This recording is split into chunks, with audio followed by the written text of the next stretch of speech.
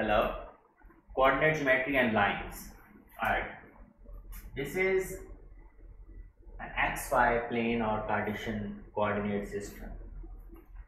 These are x coordinates and these are y coordinates. These are negative x coordinates and these are negative y. So if I draw a line having 2 points like 4, 3 and -3, 2. This is a line segment. I join it. Now I need to find out several things. First of all, I need to find out the distance of this line. How can I do that? So we have distance formula for that. Okay, distance formula is this: d is equal to under root x2 minus x1 whole square plus y2 minus y1 whole square. You want to take this x1 y1 or this x1 y1, it's fine, it doesn't matter. You subtract them and take square. So taking the square nullifies the minus sign, so it doesn't matter. Okay, if this is x1 y1 and this is x2 y2, then the distance will be x2 minus x1 minus 3 minus 4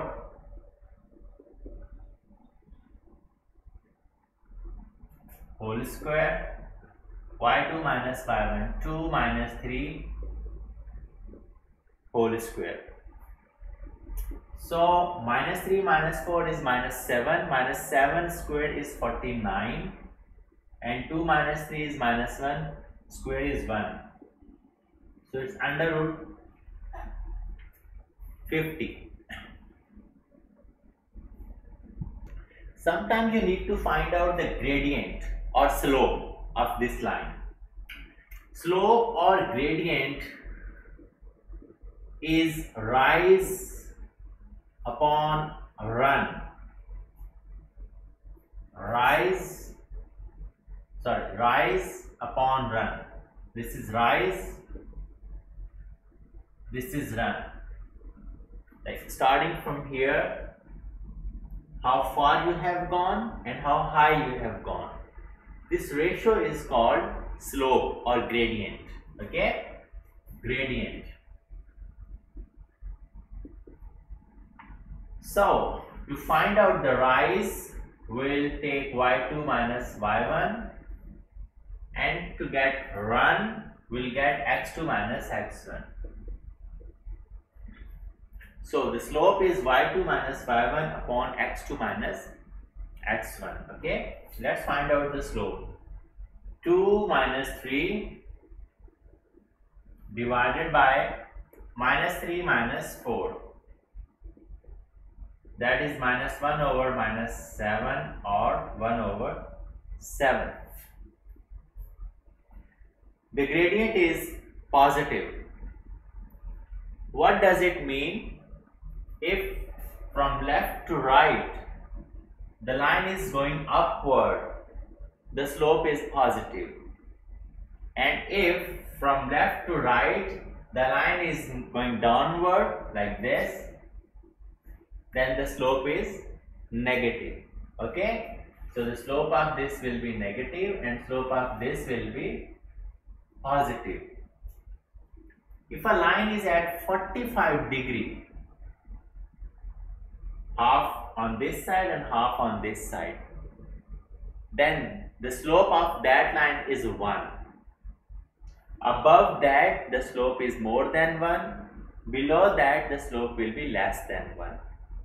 So this is not 45 degrees, this is so less than that.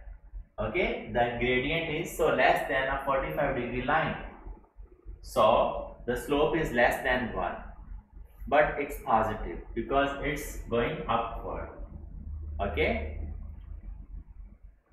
the slope of two lines is equal if they are parallel, like these two lines. the slope is usually denoted by a small m.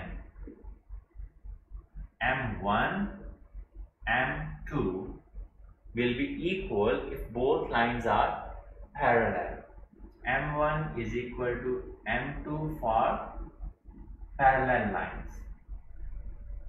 And if two lines are perpendicular to each other, like making 90-degree angle, then m1 and m2, they have a relationship. The relationship is this: m2 is equal to minus 1 over m1.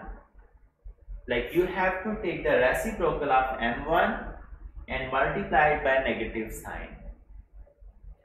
If the slope of this m1 is 2, then the slope of m2, L2, is minus 1 over 2. 2 minus 1 over 2. You take the reciprocal and you multiply it by a negative number, negative sign. If the slope of m1 is 2 over 3, the slope of m2 is minus 3 over 2. And if the slope is minus 5 m1, then m2 will be plus 1 over 5.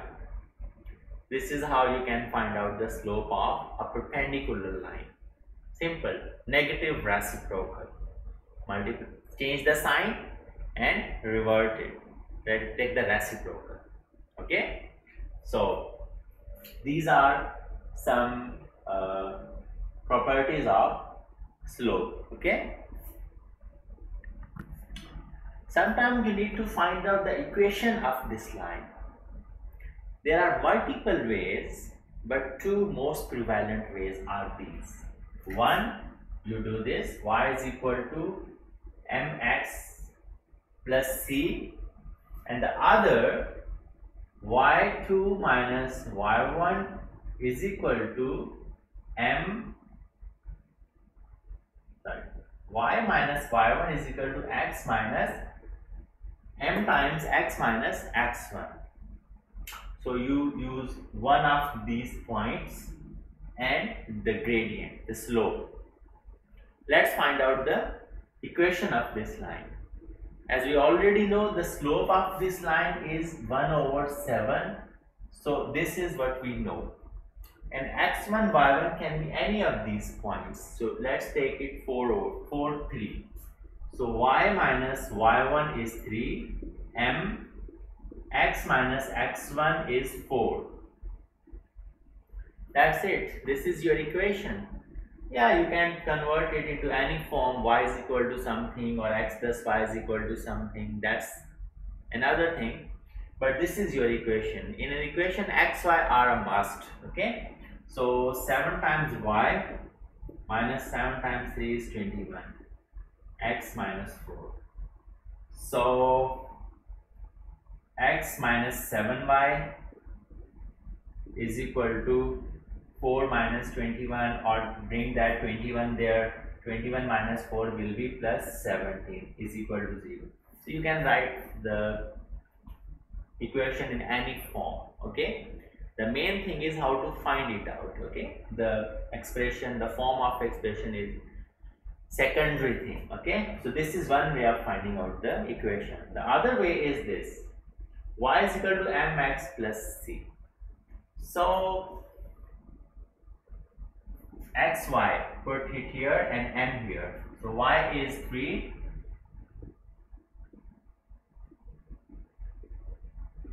m is 1 over 7, and x is 4.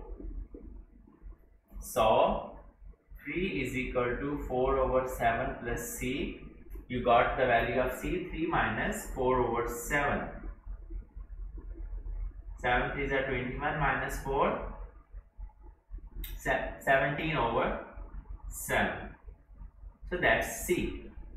So now we have m and c both available. So you can put the values of y, m and c. Y is equal to m plus c is 17 over 7. So this is, you can convert, take the 7 there and convert it into this form again, or just keep it like this. Okay. So these are two ways of finding out the equation. This is more comfortable than this. Okay, so you just get the answer in one go, and for this you have to like do it twice. First find C and then find the equation. Okay, either way it's fine. So the value here with x is always slope. If it's any equation is written in this form, sometimes what he says, he gives you this equation and asks you to find the slope from this line. So what you need to do, you need to convert this into this form. So isolate the y, and whatever is along with x, that is your slope. Okay, so these are some things we use in coordinate geometry or lines questions. Okay, so let's see a question or two regarding this topic. Okay, then we'll see how to solve the questions. Okay.